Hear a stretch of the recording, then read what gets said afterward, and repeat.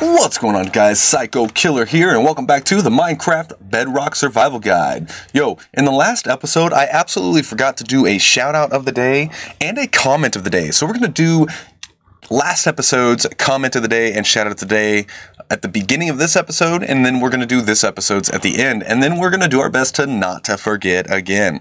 So today's comment of the day comes from, last episode's comment of the day comes from Toxic Mute. Toxic Mute said, "Perfect first episode. Hope you're doing well." I'm doing great, man, and I hope you guys are all enjoying this series.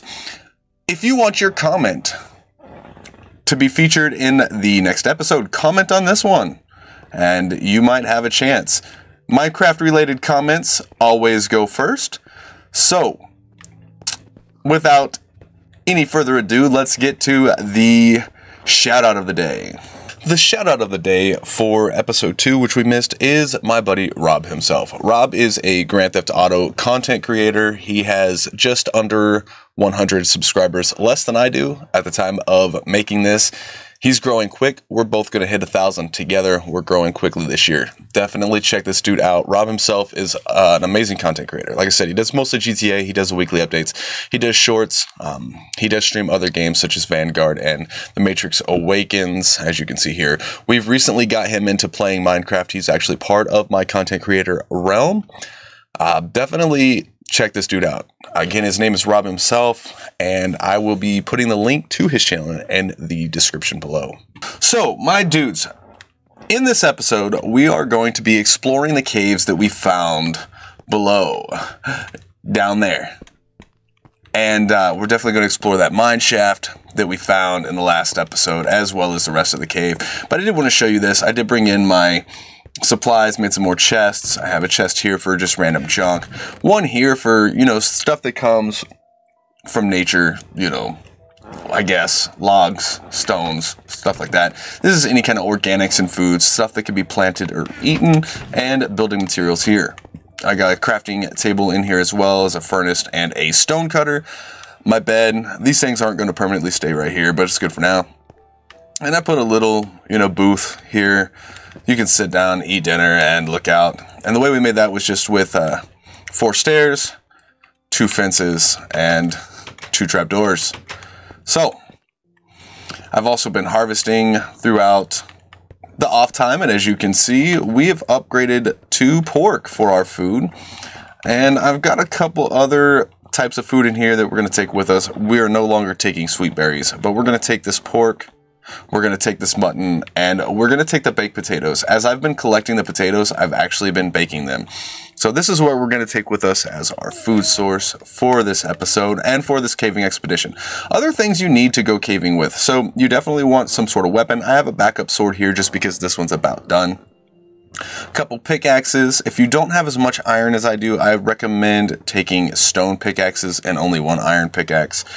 Since we're not doing a whole lot of stone gathering and it's mostly going to be resource gathering, I went ahead and took iron pickaxes because we have a decent amount of iron. Torches. You can never have too many torches, especially in these large caves. I would say at least 2 stacks of torches. I like to try to fill up this much, but that's really all we have, and I didn't want to make any sticks.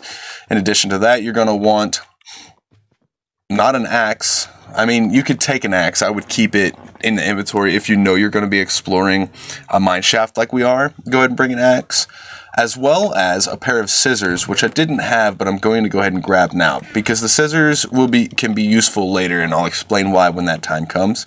You're going to want a bucket of water, a stack of building blocks, some shovels. I just use stone shovels early game. You're also going to want to bring some food.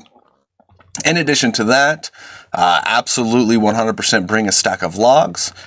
And I would bring some backup coal and a little bit of backup iron if you have it. Again, a pair of scissors if you know you're going to find a mine shaft or if you're looking for one. And if you want, you could also bring a crafting table, or you could just wait until you need it. I'm going to bring it anyways. And yeah, that's pretty much what we're going to use. So let's head down to the caves. I'll meet you guys at the bottom of the steps. So down here in this cave, we've got a couple of options of where we could go first. We could either go down there to the mine shaft, or we could go to the Lush Cave.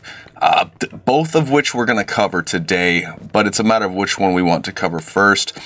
I think I want to go to the Lush Cave first, but on the way we are going to gather a little bit of resources, not a lot. The copper probably will be one of the main resources we gather. However, and of course, coal and redstone if we see some. However, we're not going to take a whole lot of all of the other resources, and here's why. We're going to come back down here at some point with Fortune 3. And with Fortune 3, we will be able to get even more of the resources than what we're able to gather without it. And if you look here, this is actually another vein. So we're going to leave that alone and come back to it. As you're moving through the caves, you're going to want to keep things lit up. We're going to grab some of this lapis lazuli as we see it as well. If you keep things lit up, spawns stay down. I think if we go this way, this will actually circle us back around to where that mine shaft was. Let's stick that torch there. This is where we get the iron before, and I'm pretty sure a lot of this turns into a vein. I'm pretty sure, like I said, this is going to link us up with that mine shaft. Let's go ahead and go up here. Let's see. This would be the pool that we dug into. And as you can see, inside of this pool are some glow squid, which we could easily use to get some glow ink from. Glow squid can spawn anywhere that's dark in water. So we are not going to go that direction. We might look around here a little bit. I see some more iron over there. I think we're going to block this off. That should fix that issue. There might be some more source water down here. And then, of course, this spot right here. And this is why we brought stacks of stone with us. Solid building blocks. Is we can cut off water. I find it so much easier to explore caves without the water. We're going to leave that lava where it's at because it might actually come in use later. So there is a water source block there, but we're not worried about it. We're going to go ahead and grab this iron that's here. And after we grab this iron, we're going to continue back the other direction into the caves. When it comes time to reach that abandoned mine shaft, we will actually go through the branch mine that we made in the previous episode. So in Minecraft 1.18, ore generation was completely changed from what it used to be. So if you guys are old Minecraft players, but you haven't really checked out 1.18 yet, keep in mind that what you used to know about ore generation is no longer the same as what it was before. And we are going to talk about that as we mine through here. So in 1.18, obviously 1.17 gave us copper. Copper can generate pretty much anywhere in your world, but predominantly it's gonna present itself in a vein with granite around it, much like we've seen with the iron in the last episode, or it's going to present itself in some sort of blob, as you see sometimes with a lot of the other ores. These veins and blobs can pop anywhere from Y0 all the way up to Y320. But if you're looking for copper, the best place to look is actually Y level 48. Y48 is going to give you the most amount of copper in a more consistent basis. But the addition of copper and the way it generates is not the only change that was made. Coal is also different now than you may remember it in previous versions of Minecraft. Coal now can generate anywhere from Y0 all the way up to Y level 320. Of course, it still presents itself in a blob, generates in a blob, and it is most likely to be found at Y level 96. Let's continue battling these creepers. If they take out some of this stuff, no big deal. Iron can generate anywhere from Y level 0 to Y level 320 as well. But iron is, much like copper, can generate in the veins that we seen yesterday, which I'm pretty sure this is part of a vein right here. We're going to go ahead and grab what's on the surface. I don't think we're going to follow the vein because we have one thing in particular that we're looking for today, and that's going to be diamonds. We want 3 diamonds at least, I would say. I would even go so far as to say 5 diamonds. 5 diamonds would be awesome. So yes, iron generates anywhere from Y0 to Y320. And it too can generate in a blob or in the granite veins, as we've seen in the last episode. Gold is another one that made slight changes. A lot of it made slight changes because the depth of the world has changed. Gold can be found anywhere from Y0 to Y320, of course, and is most common at Y level -16. However, if you find a Badlands, the generation of gold is much higher there. You're going to find, whoa, a whole lot more gold generating in Badlands biomes than anywhere else, and we need to eat before we die. So we've covered copper, coal, we've covered iron, and we've covered gold. That leaves us with 4 more resources. One of those resources is emeralds. Emerald ore is only found in mountain biomes. Now, keep in mind that biomes, whether you're on the surface or underground, like we are right now, will stretch from the top of the world to the bottom of the world, and you will always be in that biome. For those of you that are playing on Java Edition and you're able to use the F3 screen to look at, what biome you're in, if you're deep in a cave like this, you will still be in whatever biome is present on the surface. The only exception to that, however, is if between the top and bottom of the world you find yourself in a lush cave biome or a dripstone cave biome, the biome name will actually change to match that, but only for the height of the biome. It will then once again change back down. So as long as you're in a mountain biome, you can go as deep as you want and find the emerald ore. Anywhere from Y-16 to Y320. However, it is more common near the tops of the mountains.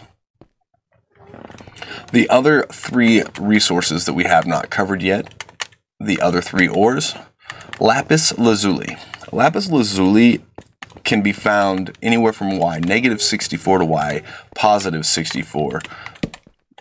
Lapis lazuli is one of the most useful items in the game because it can be used not only to make blue dye, but lapis lazuli can also be used for enchanting. And whoa, I didn't even see that creeper. And enchanting is basically what makes it's the motivation for a lot of the game. Whoa, another one. The motivation for a lot of the game, especially early game, is being able to enchant and get to where you can do enchantments and stuff. So, man, our inventory is already full. So here's what we're gonna do. We are going to lay down our crafting table right here, and we are going to craft all of these coppers into copper blocks. So that'll take up a little bit less space, and then we are going to trash a bunch of the trash. But first let's pick up this gold. Are we full again already? Yes, we are. Alright, so we're going to throw a lot of this trash out to include the gold armor, which is absolutely useless to us, and the slime, because the slime can easily be gotten later. So, the lapis, as I said, is the basis for enchanting. And enchanting is a lot of the early motivation in the game, is getting yourself ready to enchant. That's why we're looking for 5 instead of 3 diamonds. That's where, I was talking about Fortune 3 and such. Those things, that's enchanting, and enchanting is a big, huge part of the game. Not just a big part, not just a huge part, but a big, huge part, as I said. Diamonds are a big deal, and that's why we haven't went. Oh my goodness! What's up, little guy? Come back here. Yeah. So, lapis. Now we're going to cover redstone. Redstone can be found in blobs anywhere from y-64 to y-15. But the most common spot to find the redstone is at y-32. The most common spot to find lapis is anywhere from -32 to +32. And as you can see, we're getting deeper into the, down to the blackstone deep slate areas. And here's our first bit of redstone. And while we're on redstone, this is actually perfect timing. As you can see, the redstone and all the other ores can present themselves in either stone or deep slate. Much like stone and deep slate both being able to generate ores, stone, cobblestone, and cobbled deep slate can both be used to make stone tools. Anything that you can use cobblestone for, you can also use cobbled deep slate for. But we're going to go ahead and take this here redstone and move on. We got more trash to get rid of. We'll get rid of the spider eyes and stick with that. So we're going to move down slowly, light up the deep slate, and try to kill as many mobs as we can while not dying. So we're going to move back up, try to lure the skeleton up with us. We just move back and forth, lighting up areas and moving around. As long as you stay with not hungry, you should be all right. Skeletons further away, if you keep them further away and you move back and forth like this, they can't shoot you. You just dodge the arrows. And it gives you time to fill up some health, and then, you can move closer and go in for the attack. And then get back out of there. There's another skeleton there. If we're lucky, yes, we can get that skeleton to attack that zombie, and then they can fight each other. And then we can move in, take out the skeleton, and then the zombie. Use the mobs against each other. So, we talked about redstone. Redstone is most likely to generate between, like I said, on level -32. So the last ore, and in my opinion, the most important ore, is diamonds. Diamonds are forever. We've all heard those ads, how important diamonds are. Diamonds are especially important in Minecraft, as they are the basis of the best tools in the game. Even netherite tools are best made out of diamond. So diamond can generate anywhere below Y0, which is deep slate level. Diamond ore is most common the further down you go. So if you get all the way down to deep slate level, or I'm sorry, to bedrock level, Y-64, and start strip mining down there, or branch mining, however you choose to do it, whether it's in a straight line or branching off, that's going to be the best place to find your diamond ores. And that is actually where we are trying to head, Y-64, if we get down there in the open. And then if we haven't seen 5 pieces of diamond yet, ooh, I got hit by slowness. That witch must be following us. There's a creeper. Yes. Now get the heck out of there. Although we are poisoned, we cannot die from poison. But we can be poisoned and die from something else. So our goal is just going to be to stay away from the other mobs until we get some of that health generated back. Make sure there's nothing behind us if we are fighting other mobs. And let that health generate back. So if we can get down to Y0, or I'm sorry, Y-64, and we haven't seen any diamond ore yet, which there's 2 pieces right there. We haven't got any diamond ore yet. We will start branch mining for our diamond ore. but I'm trying to keep it entertaining. So there you go. There is the new ore generation in 1.18. To cover up the hotspots again, coal is best found at Y level 96. Copper is best found at Y48. Knew that was coming. Diamond is found, you know, the deeper down you go, the better the chances, but especially down at bedrock level at Y-64. Emerald is found in mountain biomes only, and the further up you are, the better your chances of getting that emerald. Gold is found in veins and blobs, especially at Y-16, but it is more common in the badland biomes than it is in the other biomes. Iron is found predominantly at Y225, Y16, and -60 to -32. Those are the best ways to find those. Dodging arrows here, trying not to die. And lapis is found anywhere from -32 to 32. Those are the best places. And redstone at Y-32. So we're going to keep moving through this cave here. We're going to try to get ourselves down to Y-64. We're going to grab 3 more pieces of diamond after we finish dying. No big deal, we can get back down there. And here we are, back down here with our stuff. If anything picked our stuff up, like a zombie or something, the zombie will still be here. So we don't have to worry about that being an issue, you know, a zombie grabbing our stuff and despawning. The only thing we would have to worry about is if we were close by our stuff and couldn't find it, then we would have to worry about it despawning at that point. So we're going to have to put our gear back on. We're still missing a helmet somewhere. At very worst case, a zombie or something is wearing the helmet. It could be here. We're going to have to keep cycling through here, getting rid of stuff we don't need. And I think we've got everything except for, oh, no. Yeah, so the only thing we're missing is our helmet, which is also not a big deal. These monsters are going to keep pathfinding themselves to us. So, as I said, we're going to try... Whoa, I did not see you.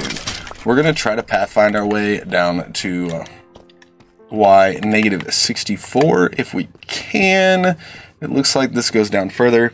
Hopefully we see some more diamond on the way so we don't have to do any more branch mining today. But if not, you know, no big deal. We'll get ourselves down there, which it looks like we're going to get there. This is going down pretty steep. We might have to dig a little bit, which is cool. Go here. Let's actually do that. Slap the torch up here. And we're just going to dig our way down. So we'll keep going down.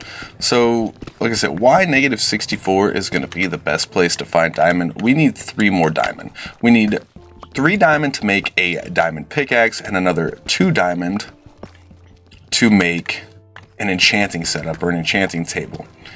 The diamond pickaxe is what we absolutely have to mine the obsidian that is also needed to make an enchanting table. As I said, enchanting is one of the early goals of the game. Enchanting is an amazing thing. I cannot wait to cover it. And going into the Nether and going to fight the dragon without doing enchantments is extremely dangerous. So we're going to cover enchantments early, although we're not going to be fighting the dragon early. We will be completely geared up and ready to fight the dragon by the time that time comes, probably long before that. But for now, let's just focus on getting the diamonds that we need to make the enchanting table.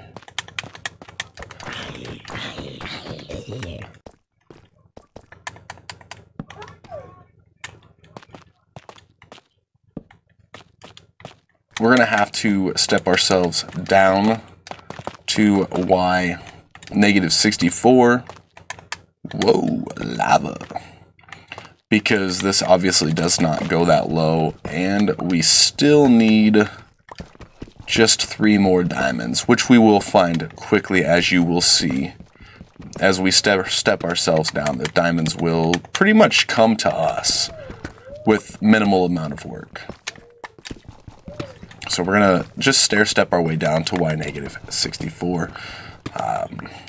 We've already run into a little bit of bedrock here. So we're gonna start right here on this level of bedrock, and we're gonna branch ourselves a straight line to Z. We're just gonna branch ourselves in a straight line along the Z coordinate. We'll probably run to Z negative 680, I believe. Yes, 680.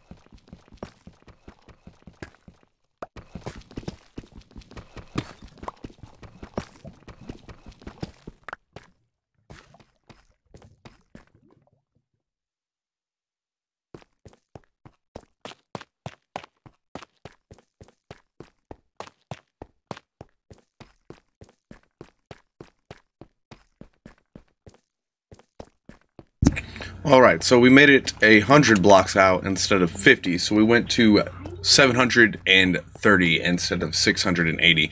Now we're going to start branching off the sides. Again, here, skip, here, and see if we can find any diamonds, because we haven't found any yet. So as I was looking for someplace else to go just exploring for diamonds, I was moving around because the strip mine wasn't really working out. I found this here. There's 2 more diamonds there, and we're going to go ahead and dig around it real quick. Just see if there's any more, but I highly doubt it. And if there's no more diamonds here, we're going to go ahead and head back to the starting area of the cave, because I've seen where the cave went down really low before there, and that might be a really good spot to go caving. So I'll see you guys over there. So back here at the starting area, as you see, there's some levels down there on the ground, which means where we were at prior was actually right below where we started. And on top of that, I also like my mines to be right close to each other. So here's what we're going to do. This is the strip mine for the iron at Y16. We're going to mine down to Y-64-ish as we did over there. And that's where we're going to start our strip mine here, so it's close to the entrance. So with a slight change of plans, as I was stair-stepping down, I found a little cave close to the bottom. It looked like it was going further down. So naturally, of course, I decided to check into the cave, and I did find a little bit of diamonds here. So hopefully these 1 diamonds actually turn into 2. Let's look around. It's actually just 1 diamond. So we still need 1 more diamond, and I think the best thing to do is going to be to follow this lava. So that's what I'm going to do. We're going to find this diamond, and then I'll see you guys. And here are the rest of our diamonds. I went ahead and started strip mining down where that lava pit was at. We're going to grab what we have here for the diamonds, and I'll meet you guys back on the surface. So we actually have 10 diamonds, dudes. 10 diamonds. That's fucking awesome. So we're going to smelt up the iron that we picked up here, and during the off time between episodes, I'm going to harvest these cows up, get some leather and some books, and in the next episode, we're going to talk about enchanting and enchantments, the enchantment setup, what's needed for all that, and that kind of stuff. But that has been it for this episode of the Minecraft. Whoa, whoa, whoa, whoa, whoa, whoa. Stop that outro. Future Psycho here. Today's shout out of the day for this episode is my guy, Rufus the Red. Rufus the Red is a Rockstar Games YouTuber, primarily in Red Dead Redemption Online. Rufus the Red releases a video every single day that tells you the Madame Nazar location, and the daily challenges for that particular day. Most days I try to share that on my community tab as well. He also plays other Rockstar games like Bully and Grand Theft Auto Online. Make sure you check him out. His channel is youtube.com/c/Rufus the Red. The link to that will be in the description down below. And today's comment of the day is from Ronan Miller. Ronan Miller says, "You're really getting me into Minecraft again." Well, that's the goal, man. Most people come to my channel for Rockstar-related content, and I'm trying to spread the love of my community into other games, especially Minecraft, because I have an absolute love for Minecraft. So I'm glad I'm getting you into it. Yeah, let me know any kind of builds or anything you do, man. Would love to see them, maybe showcase them in future episodes. Bedrock Survival Guide. Comment down below. Let me know if there's anything you do different when you're mining than what I do. And, if it was enjoyable, make sure you smash the like button. And if you're new, consider subscribing, turn your notifications on so you don't miss out on the next episode. And as always, my guys, I will see you on the flip side.